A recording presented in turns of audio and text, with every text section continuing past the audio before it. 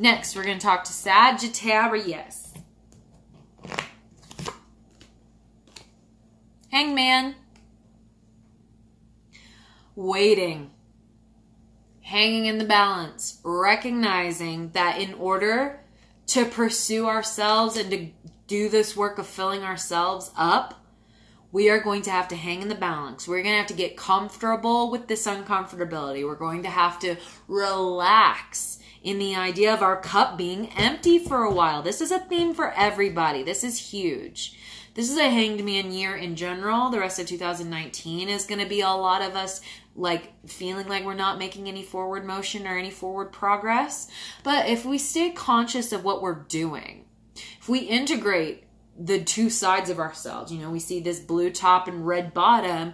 These are the masculine and feminine principles, and we're being asked to integrate them and balance them in a conscious way so that we can get as comfortable in this uncomfortable position as possible, so that we don't have an influx of energy on one side of our body versus the other. You know, the thing with being comfortable as you're hanging is to stay as in balance as possible. And when we do this process consciously, recognizing, like say Sagittarius energy just really wants to expand. It wants to explore. It wants to go out. It's a fire energy. So it gets frustrated when there's no movement. But recognize that pursuing the self sometimes takes some goddamn stillness.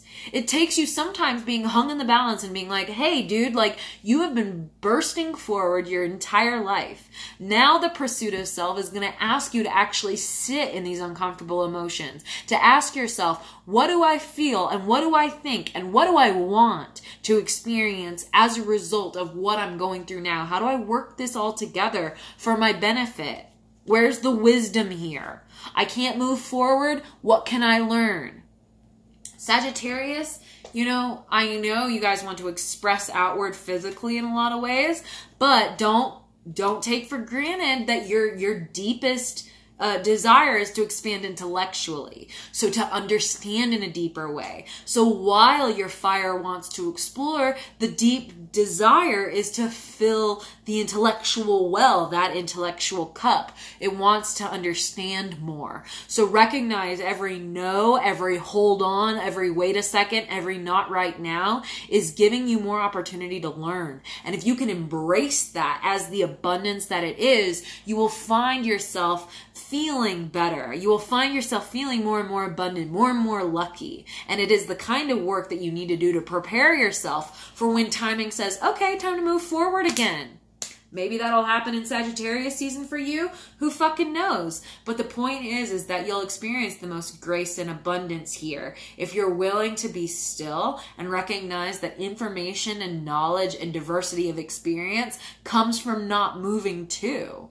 Comes from stilling your mind when you just want to go forward and move. When you do this all with consciousness, you know, you're conditioning yourself in a new dimension of wisdom. It's a maturity that you're really being called to here. And that will help you get much more clear on how to move towards what will serve you when the universe says it's time to start moving again towards what serves you, right?